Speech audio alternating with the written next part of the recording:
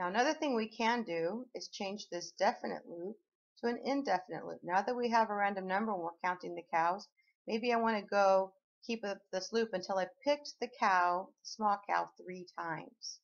So I can do that by changing this count to a while loop. Let's give that a try. I'm going to drag this up. Always pick true. So what do I want to happen? First of all, I need to pick the condition. I want this to keep going until I have picked the little cow 3 times. So my condition is going to be, I have whole numbers, and I want it to do while it's less than 3. I'm going to keep going. So while my count cows is less than 3. So first time it's 0, and then it's 1, and then it's 2. When it gets to 3, it's finished 3 cows, then I'm going to stop my loop. But I want all these things to happen inside the loop. I'm going to drag them from count up into the while.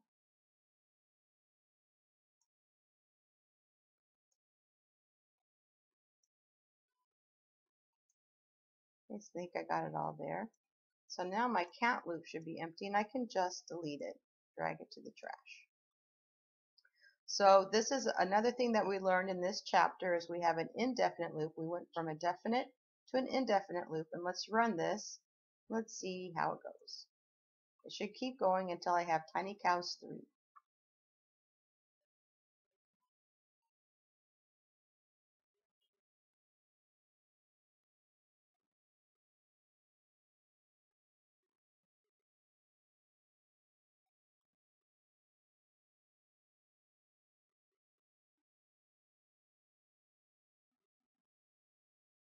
Okay, then it stops. So one thing we can do to kind of make it really friendly is add a message at the end.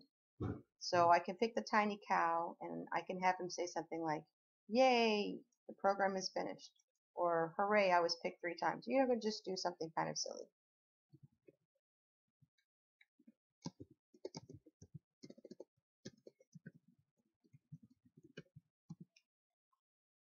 You could just say goodbye, but we have something outside the loop that indicates the program is done.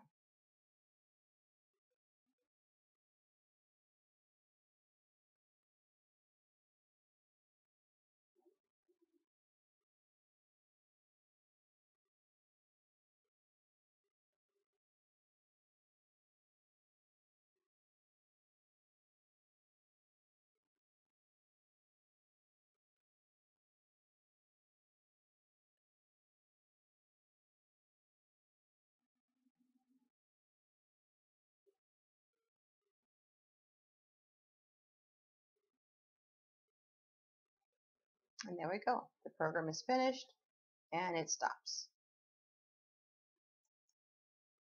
Now we've done almost everything that in this program that we've learned so far. The only thing we haven't done is included an event.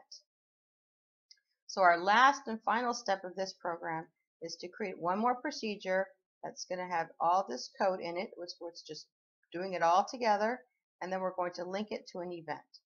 So let's drag up a do in order tile and put everything, including our variables, our comments, put everything inside this do in order.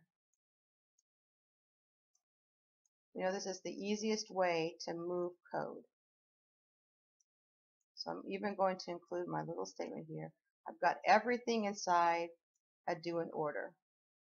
And I'm going to drag it to the clipboard.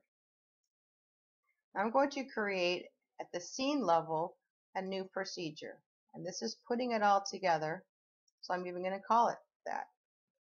Put, lowercase, put it all together. And you can use a different name if you'd like. But something like this. This is all the code, putting it all together. I'm going to drag it from the clipboard in here. And so I just moved everything from my first method into this new procedure. Now I do want to have, I've kept my comment block at the top, and it might be good to have the tiny cat say something like, "Click on me to start the program." So let's just add that in, and that'll make it all user friendly.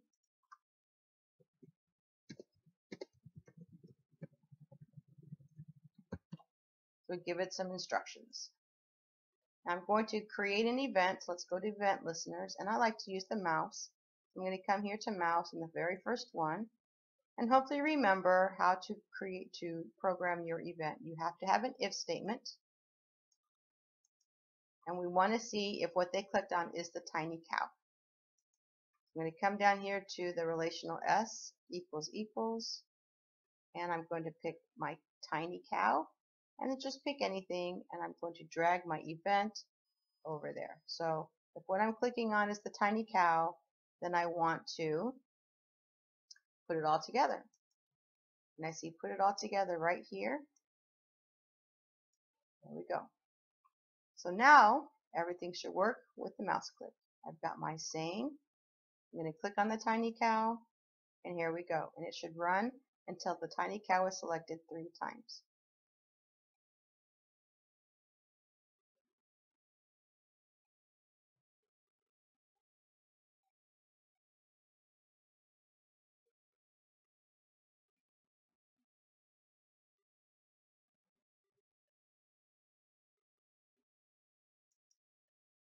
All right, you can just kind of look over your code again. Make sure you understand everything that's happening, because this program really does do it all. The only thing we did not do in this program that you've learned to date is a function.